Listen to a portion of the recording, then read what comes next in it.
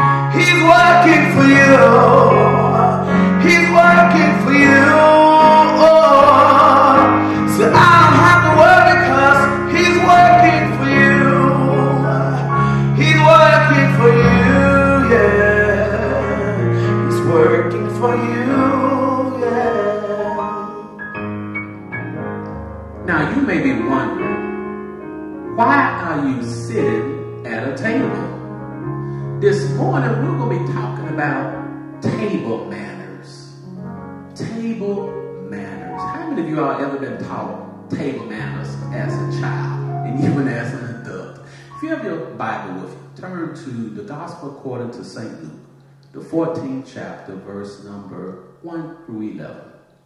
That's the Gospel according to St. Luke, 14th chapter, verse number 1 through 11. Gospel according to St. Luke, 14th chapter, verse 1 through 11. It reads as thus.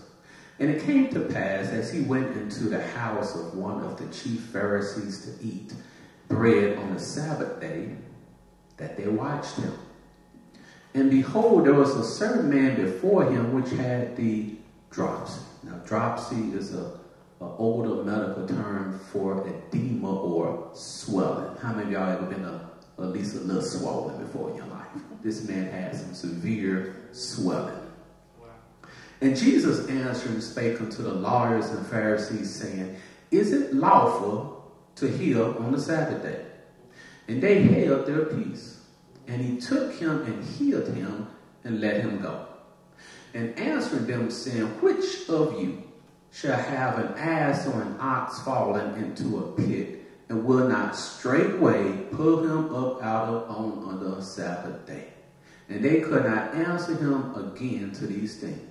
And he put forth a parable to those which were bidden, when he marked how they chose out the chief room, saying unto them, When thou art bidden of any man to a wedding, sit not down in the highest room, lest a more honorable man than thou be bidden of him.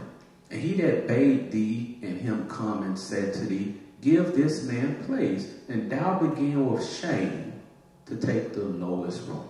But when thou art bidden, go and sit down in the lowest room, that when he that bade thee come, he may say unto thee, Friend, go up higher. Then shalt thou have worship in the presence of them that sit at meat with thee. For whosoever exalted himself shall be abased, and he that humbled himself shall be exalted. And looking back at 14:1, it said that they watched. We're going to talk about some table manners. Table manners.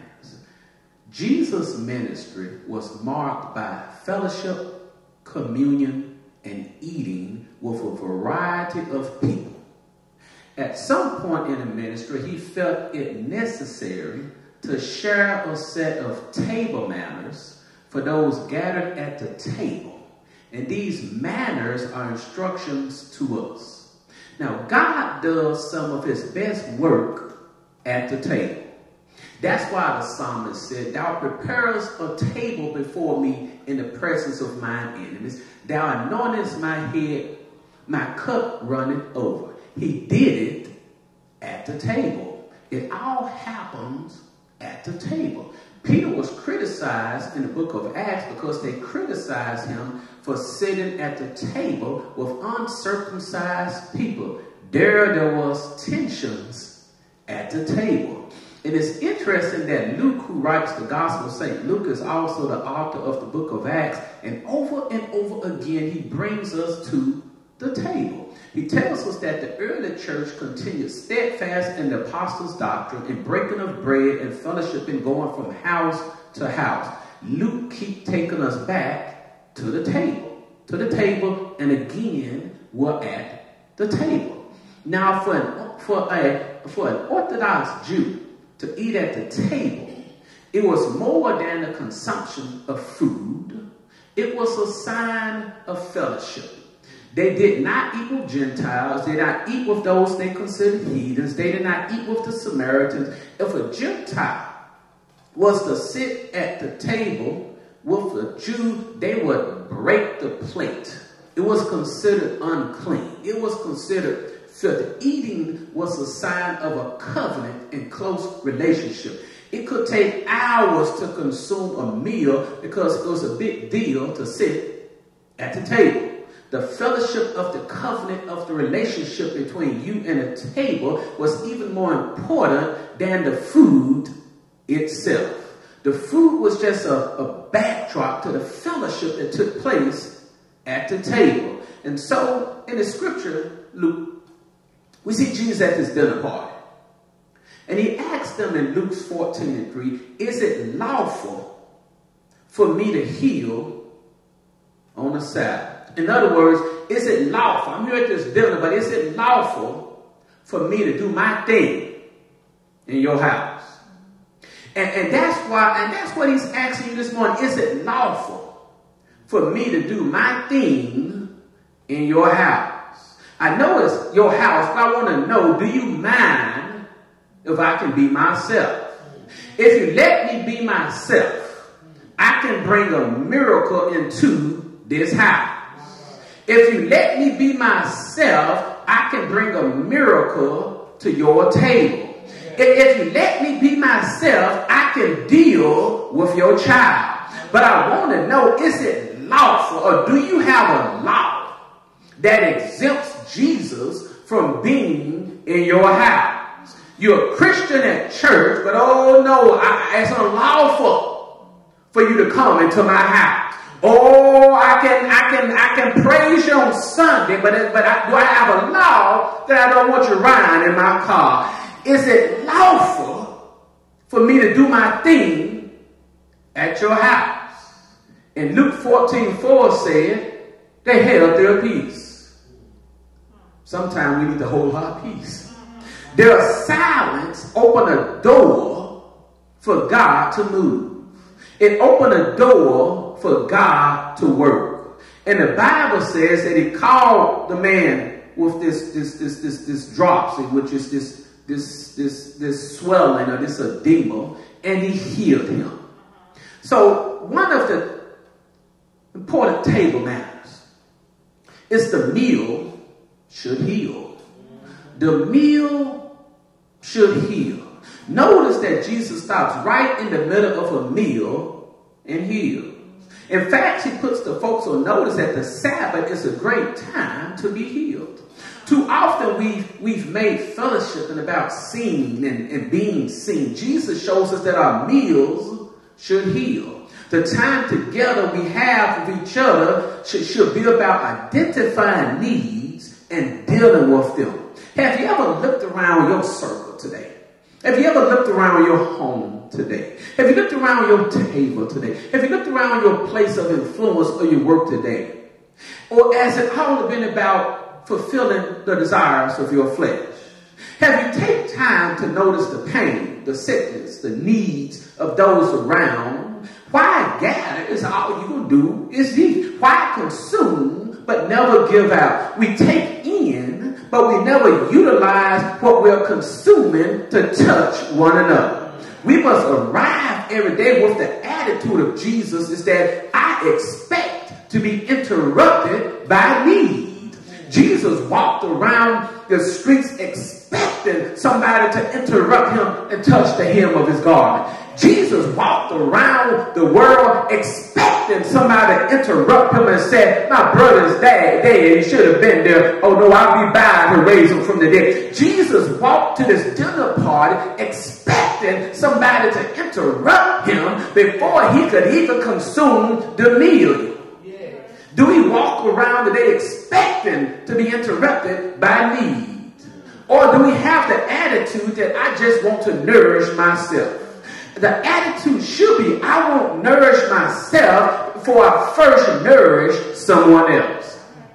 Go back and check how many times Jesus healed around the table. He often healed physical needs, emotional needs, and spiritual needs around the table. And the moment this man in Luke 14 got healed, he sent him away. For this man, the dinner is over. Once he got from the Lord, you can have the food.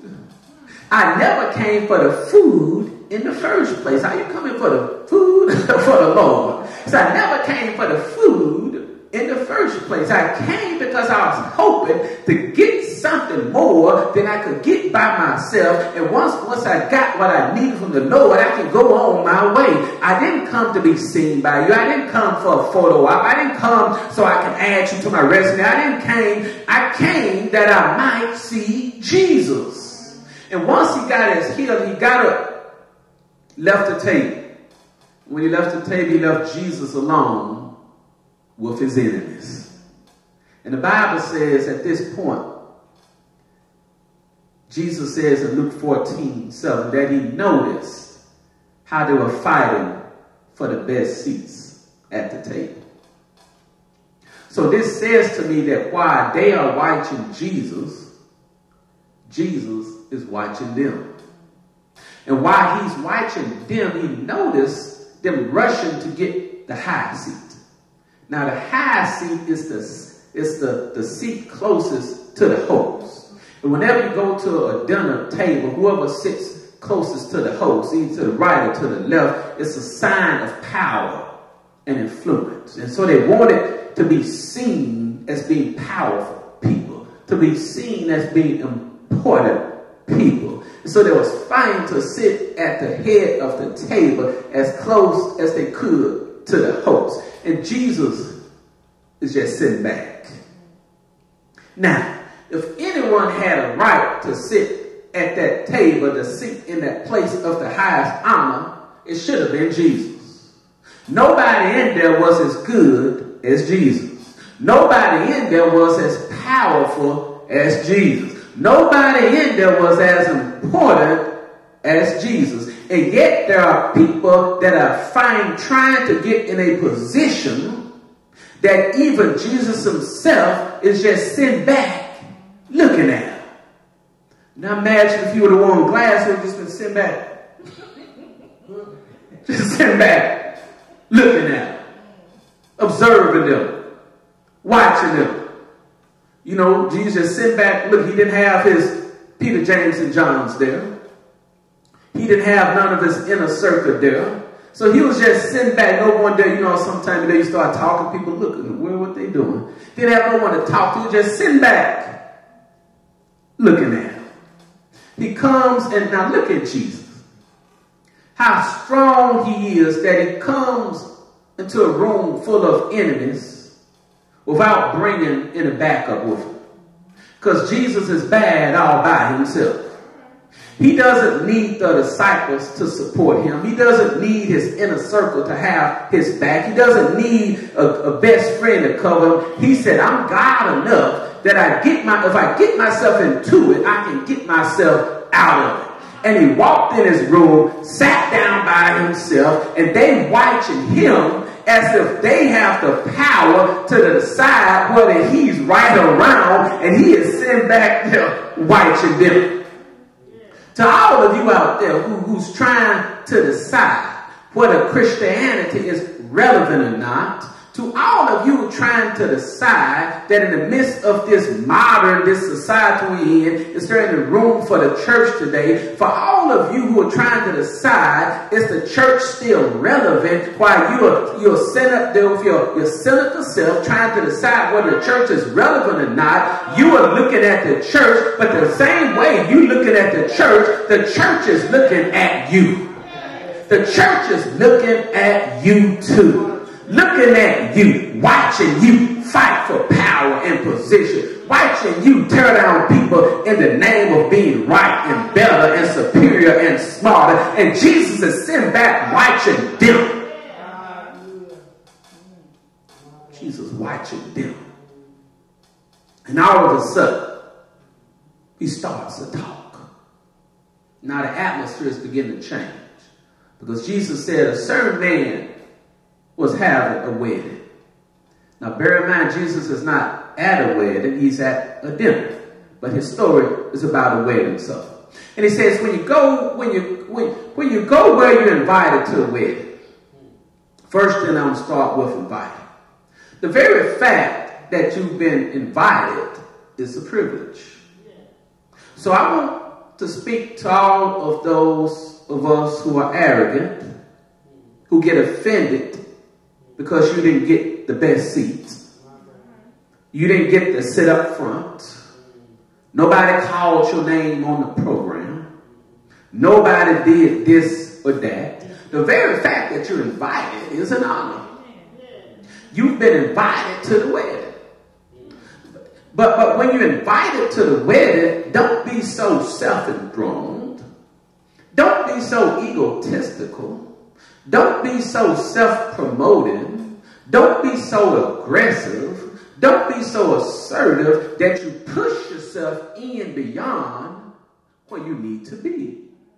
Jesus said the wisest thing to do when you come into a great house is not to push yourself into a realm where you set yourself up to be embarrassed. Lift yourself up so high that you set yourself up to be embarrassed. He says because somebody with more honor could come in, and the host that had invited you may have to walk up to you and say, excuse me, do you mind sitting over there? The governor of so-and-so has come in, and you would have to then get up, pack up your little stuff, have the embarrassment of having everybody watch you go down.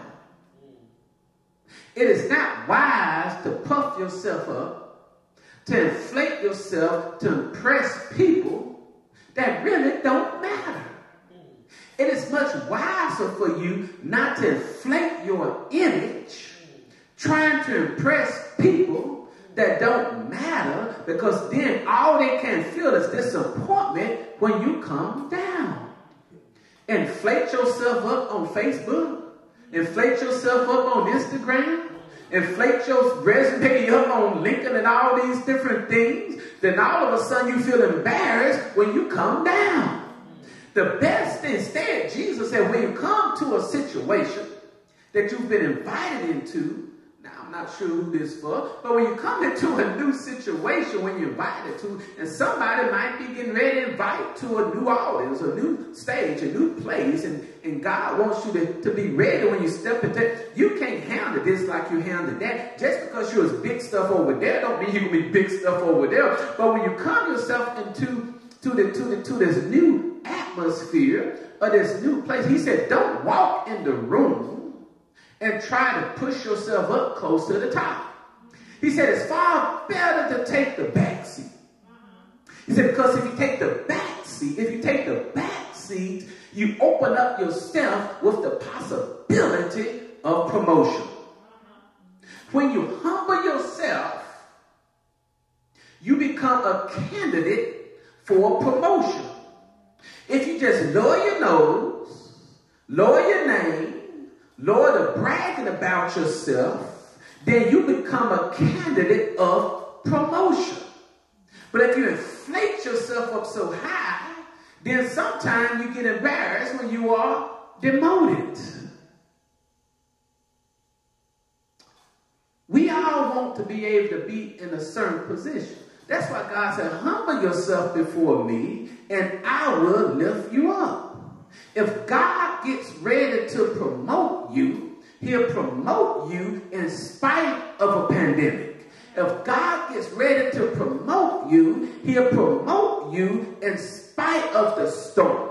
He'll lift you up while other people are falling. 1,000 may fall at your right, 10,000 may fall at your left side. But if God gets ready to take you up, God knows how to take you up. I want y'all out there look at somebody and say, I'm coming up. I'm coming up. I'm coming up. They've been walking past me for years, but I'm coming up. They've been making fun of me for years, but I'm coming up. They've been talking about me like a dog, but I'm coming up. I sat there and watched people with less talent walk past me like I was a dog, but I stayed where I was. I kept on praying. I knew that weeping may endure for the night, but joy is coming in the morning. Tick-tock, tick. It's morning time for somebody right now. Right now, God is getting ready to raise you in a place that you've never been before, and you will be promoted, all because you didn't complain, all because you didn't puff yourself up, all because you didn't murmur, but you clapped when other people succeeded, you held your peace, and you humbled yourself before God. Now God is saying, get ready to pack your bags, because I did to take you to another level in the presence of even those who walk past you. The best part of promotion is that God won't promote you secretly. He'll promote you publicly. Right in the faces of all the people that said that you were nothing, said that you would never be nothing, said you were never going to ever have anything. God will promote you publicly in their face. When God gets ready to raise you, he'll raise you anyhow. But we must understand. But we must humble ourselves. We must humble ourselves. Because see, God hates pride. Pride. That's what he was trying to show him here. This table of manna. when he observed them rushing and fighting for the best seat. God hates pride. He hates a proud look. He hates a condescending attitude. He hates a self-righteous disposition. What Jesus is trying to teach the Pharisees, look at the teacher teaching the teacher. Look at the rabbi teaching the rabbi. Look at the author teaching the teacher. He said, if you humble yourself in due time, God will exalt you. But if you exalt yourself, you have nowhere to go but down, because God hates pride. There are three things in the world: the lust of the eye, the lust of the flesh, and the pride of life. All the different sins in the world can be traced back either to the lust of the eye, the lust of the flesh, and the pride of life. And a lot of times when you hear a preacher preaching, he preaches about the lust of the eye. He preaches about the lust of the flesh. Because those are things that manifest themselves in tangible ways. But pride is invisible. Pride can wear long dresses. Pride can wear his hair in a bun. Pride can put on a tailored suit. Pride can hide in secret places.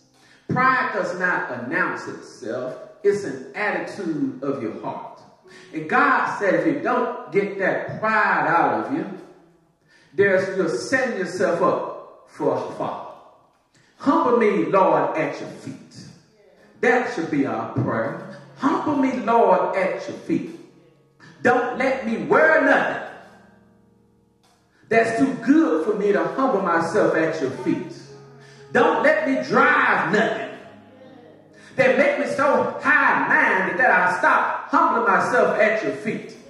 Don't let me have nothing that would keep me so proud that I can't get on my knees at night. God said, I'm going to put you in the new job, but I still want you to praise me like you did when you were on unemployment. I'm getting ready to raise you up, but I want you to stay humble in your spirit. Because pride is something that God hates. It's not just pride. He said, I hate a proud look. He said, I hate a proud. I don't even want you to look like you're proud. I want you to go out of your way to be humble. The higher I take you, the more humble I want you to be. The more I bless you, the more I want you to bring yourself down. The more I give you, the more I want you to get down at your feet and humble yourself. That's the kind of talk Jesus done at the table. Table talk. He wasn't doing a sermon at the table. This was not the Beatitude. This was not the Mount of Olives. This was not the Mount of Transfiguration. This is the kind of stuff you learn when you sit at the table of Jesus, when you fellowship with Jesus. So today what we need to do is make it our priority is to go out to dinner with Jesus. I know you go to church, but you need to go to dinner with Jesus. There's something happen at the table that's different anointing when you happen just when you sit at church. You need to go to Jesus on dinner, not just on Sunday morning. You miss the best part of Jesus when you don't sup with him. You miss the best part of Jesus until you sup and sit down with him, until you include him on Monday night and Monday morning, on Tuesday night, on Wednesday night, on Thursday morning, on Friday night, on Saturday night, on Sunday morning. You can't see him once a week and get the kind of things that change your heart. You can't see him once a week and get the kind of things that renew your soul. You can't get the kind of the power that he wants to give you just by coming one Sunday morning on online service. He said, I want to sit with you tonight. I want to sit to you Monday night. That once a week thing might change a habit, but it won't change your heart. It may make you break up with a bad relationship, but it won't change your heart. Humbleness is something that happens in the heart. Humbleness is where God deals with your attitude. Humbleness is when you see yourself in the world around you in a different way. And it all happened at the table. Have you been to the table with Jesus? Have you ever sat down with him? Have you allowed him to speak in your your life. You see at the table, that's everyday life that God wants you to be able to sit down with him at the table. He wants to invade your norm. He wants to get in your everyday. He doesn't want you segregated off to an hour and a half on Sunday morning. See, some of you right now are practicing segregation. You want to segregate Jesus on Sunday, but you don't integrate him on Monday. You segregate him just on Sunday, but you don't integrate him till Friday. It's time for you to break the bonds of segregation and integrate him in every day of your life. When was the last time Jesus came at your table? When was the last time you done that you drove to work, just channeled Jesus? When was the last time he got so in your conversation that people knew you were his? In the course of a few hours at dinner, look what Jesus had done. In the course of a few hours at dinner, he shut the mouths of the Pharisees. He healed the man sick of palsy. He's taught a class on humility, and they still haven't even served dessert yet. Look at all he's done at dinner. He wants to do the same thing for you on dinner. What he wants you to do is just have a little talk with Jesus. Tell him all about your troubles. He'll hear your faintest cry. He'll answer our bye. When you feel a little prayer, he'll turn it, and you know a little fire is burning. You'll find just a little talk with Jesus will make it right. So let us just have a little talk with Jesus. Let him tell him all about our troubles. He'll hear our faintest cry, and he'll answer by and by. When you feel a little prayer, he'll turn it. You know a little fire is burning. All you need is a little fire. A little fire, we can change our household. A little fire, we can change our community. A little fire will change our society. We can change our country. We can change our world with a little fire burning in our heart. And it all started at the table. At the table. God bless you. God keep you. What table manners I hope you've learned? Just a few table manners. The meal should heal. Notice the needs of others. Identify those needs. Humble yourself before the Lord. He will lift you up. And sup with him. Don't just wait till Sunday morning, Wednesday night. Sup with him throughout all the week. And you'll find therein lies the start of my victory. There it is right there. The more I sup with him. Amen. Join us next week. We still going to be at the table. And next week, we're going to be at the Lord's table. And we're going to be breaking bread together of communion. In preparation for next Sunday services, gather some grape juice. If you don't have grape juice, any type of juice. Because it's the symbolism that's important. Gather some bread. If you don't know unleavened bread, just get you some crackers. If you don't have crackers, any type of bread. Because it's the symbolism that's important. And I'll see you next week at the table.